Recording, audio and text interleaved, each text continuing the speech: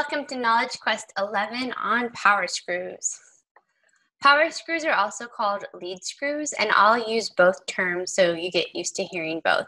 So these are devices used to change angular motion into linear motion and usually to transmit power. So now we've learned that not only do screws hold things together, they can also move loads. So the worm gear screw jack shown here would be used to change the angular motion of the worm gear to the linear motion of the screw. And you can imagine there would be something resting on this platform that is what you want to lift up. I scoured the internet and couldn't find any great videos on lead screws. If you happen to come across something, please do send it to me and I'll use it in future quarters. So this video will just show you how a lead screw is used in a lathe as a mechanism to position the carriage. Hi, I'm Cressel Anderson. This is Maker Size. In this video, I'll be showing you how the lead screw, the apron, and the split nut work for the lathe project that I'm making.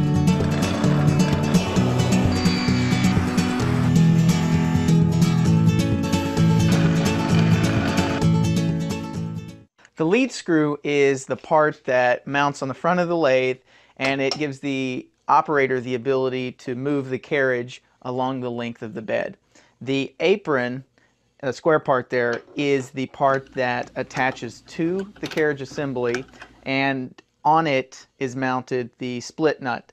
The split nut allows the operator to engage or disengage the lead screw so that way you can move the carriage along the bed by hand. The lead screw has journals on either end, so it's a threaded rod that's mounted in bearings. So power screw characteristics, familiar applications are the lead screws on lathes, which is what we just saw, and the screws for vices, presses, and jacks. They're capable of very large mechanical advantages and can lift or move large loads. So to do this, very strong thread forms are needed. So square, acme, and buttress threads are all used. So square and acme are what we'll focus on. Buttress threads are interesting, so they're designed to handle heavy forces in one direction, so for some sort of backstopping application.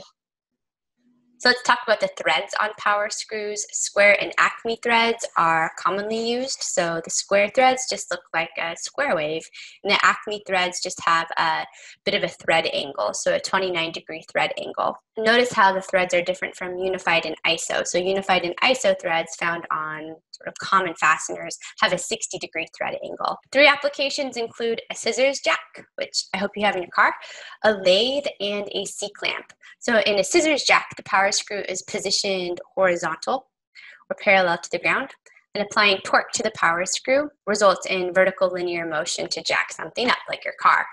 In a lathe, we saw how a power screw is used to position the carriage, and in a C-clamp, applying torque to the handle results in linear motion of the screw, which in turn provides a clamping force to objects.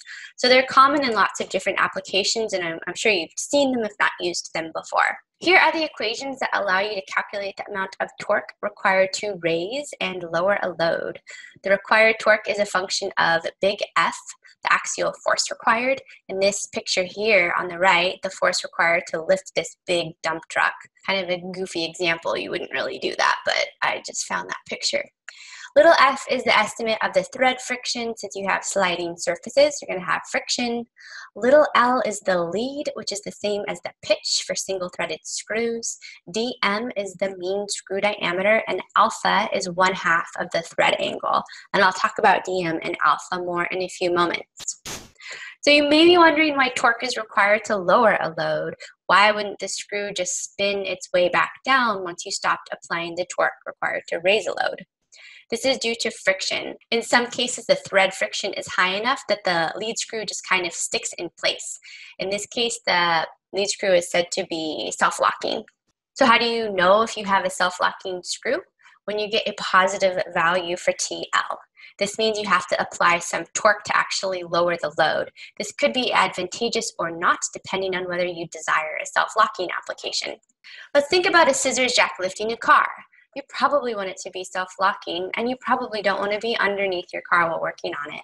The important thing to note is that the thread angle for square threads would be 0. For Acme threads, it is 29 degrees, and for unified and iso threads, it is 60 degrees. For square and Acme threads, the mean diameter, so the DM, is the major diameter minus half the pitch. For unified or iso threads that are used in power screw applications, you use the pitch diameter in place of the mean diameter in the previous equations. The pitch diameter is the major diameter minus 0.649519 times the pitch. The only example I can think of right now where I've seen unified or iso threads used in a lead screw application is a typical C-clamp, although I'm sure there are other applications. But unified and iso threads typically aren't the preferred threads for power screw applications. You also have to provide some torque required to overcome collar friction in power screws. So the collar bearing or the thrust bearing is what carries the axial load. So in a C-clamp, the collar would be this platform with the red oval around it. So between the collar and this top platform, you would have your material to be clamped. And then in this screw jack here, the collar would be this little cylindrical platform. So looking at this equation, TC equals force times collar friction times mean collar diameter divided by 2, we can see that it is just of the form torque equals force times distance multiplied by friction. So where does the friction happen? Collar friction results from the interface between the rotating screw and the non-rotating platform. So in a typical C-clamp, you're going to turn the handle and the lead screw will rotate upward, and then inside the little collar you have a ball, and that's rotating, but the collar's not rotating. So I kind of think of it as the interface between something that's rotating and something that's not rotating, so you get some rubbing and hence some friction. Something I found interesting mentioned in Shigley that is for large collars, a more appropriate approach maybe to calculate the torque as if the collar were an axial disc clutch.